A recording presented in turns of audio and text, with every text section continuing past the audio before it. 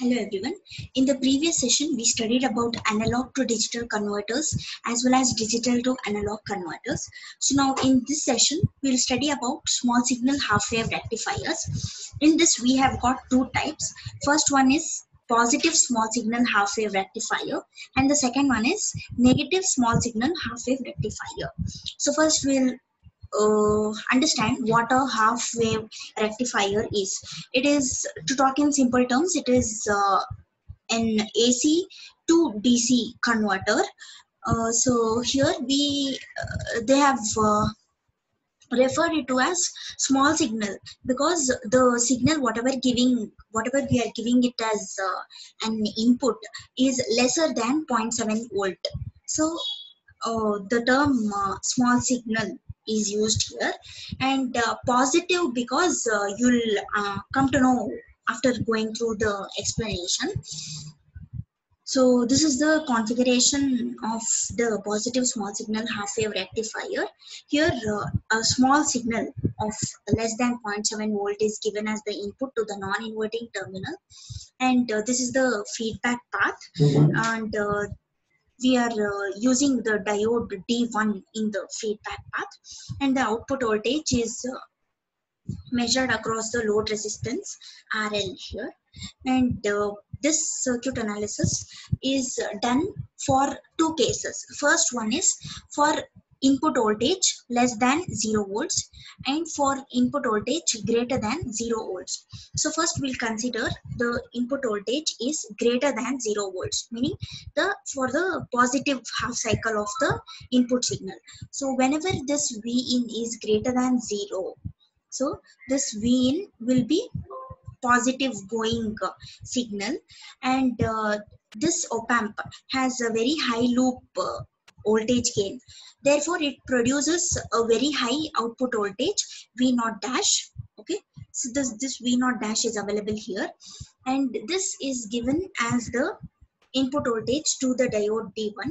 So since this is very high, this is capable of driving this diode D1 into forward biased. So this diode will act as a switch and it turns on. So this circuit can be rewritten as shown here, wherein the diode D1 is short circuited and this feedback path is closed.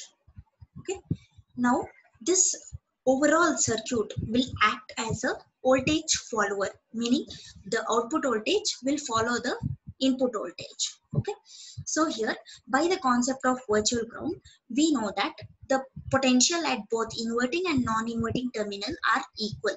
So V1 is equal to V2, that is equal to the input voltage Vin. And since this acts as a voltage follower, this output voltage will follow the input voltage. So V0 is equal to V2. Okay, so the entire positive half cycle, meaning for Vin greater than 0 volt, is available at the output signal because this is a closed loop and it acts as a voltage follower.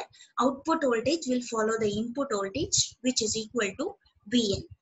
And the second case, when Vin is less than 0, meaning it is negative.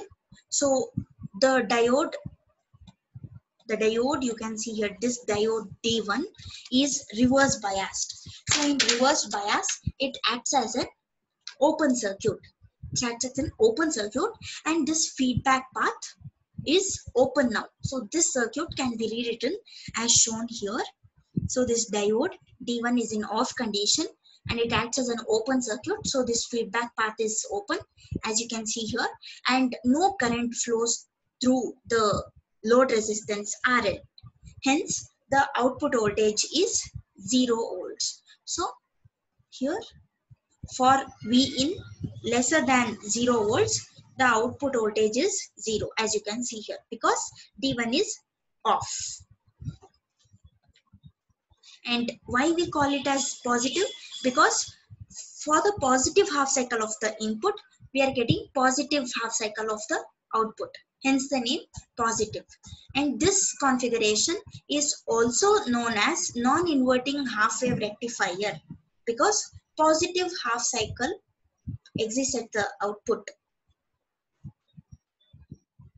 And next, negative small signal half wave rectifier.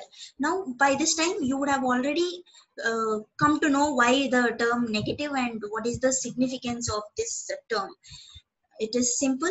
For the negative half cycle of the input, we'll be getting negative half cycle at the output. So this is the configuration of the negative small signal half wave rectifier. Just the direction of this diode D1 is reversed or inverted when compared to the positive small signal half wave rectifier. So same, this circuit can also be analyzed in two cases, for V in greater than 0 and V in lesser than 0.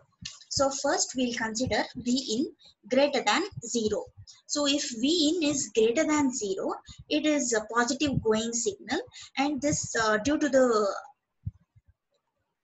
high open loop gain of the op amp, this V naught dash is also very high, and this is capable of making this diode D1 reverse biased because it is applied to the cathode.